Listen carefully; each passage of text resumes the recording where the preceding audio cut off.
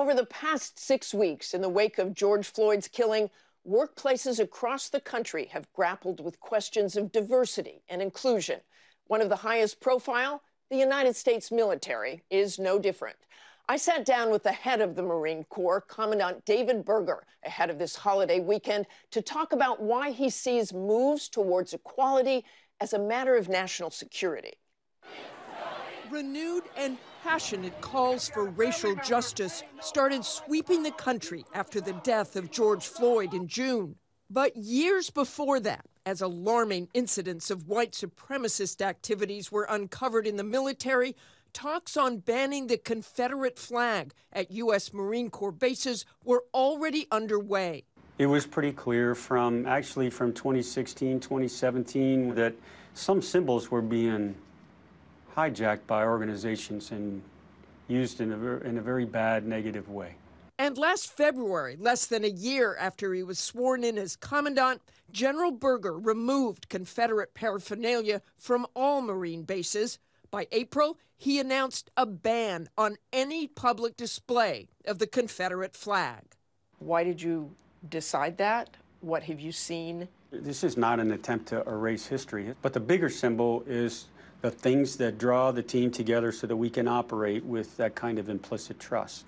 We have a flag. It's the American flag. We have the Marine Corps colors. We have things that unify us. Anything that gets in the way of that is a problem.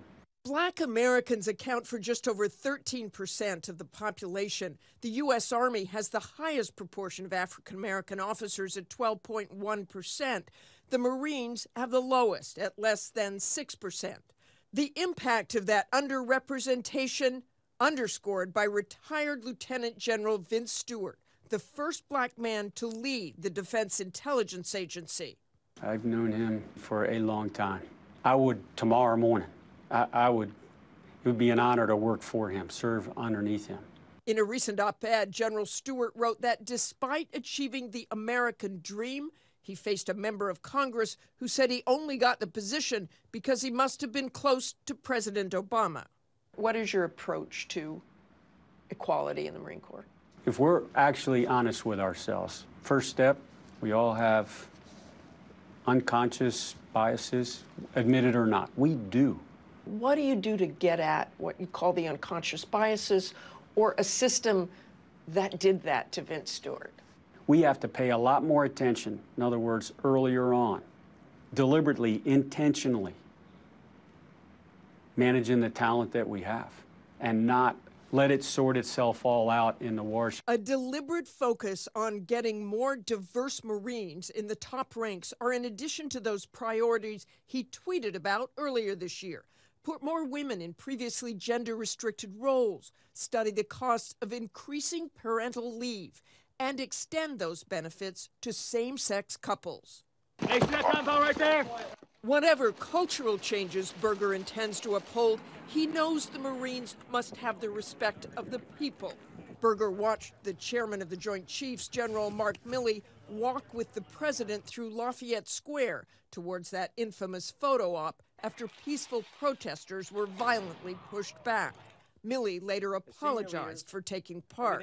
Those of us who have served with him, not just here in the Pentagon, but served really with him, knew that was not where he intended to be. But the politicization of the military is a concern.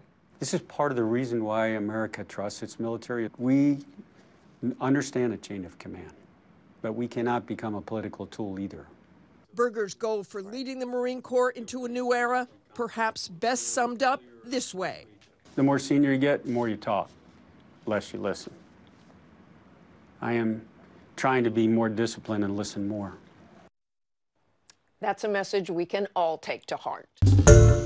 Hi, everyone. George Stephanopoulos here. Thanks for checking out the ABC News YouTube channel. If you'd like to get more videos, show highlights, and watch live event coverage, click on the right over here to subscribe to our channel. And don't forget to download the ABC News app for breaking news alerts. Thanks for watching.